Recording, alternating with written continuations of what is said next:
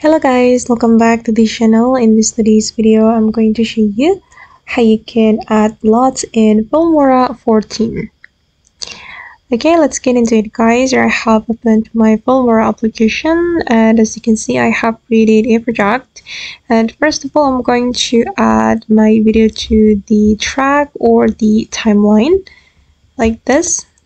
Okay, and I'm going to show you guys how we can add LUTs to this project.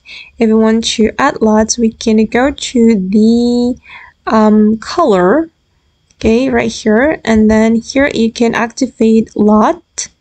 Okay, and if you want to add your own LUT, you can click on add right here, and then you can add LUT from your device. I have just downloaded LUT guys, and I'm going to add it to my project. Okay, and now the LUT has been added, as you can see, and the LUT has been applied to my video. Wait, I'm going to show you. So this is the LUT I have just added.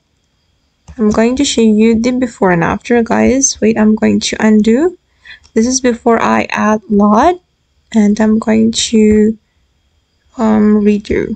Okay, you can see the difference, right? Okay guys, and that's all the way to add LUTs in Filmora application. I hope this video will be useful for you. Thank you so much for watching, and bye.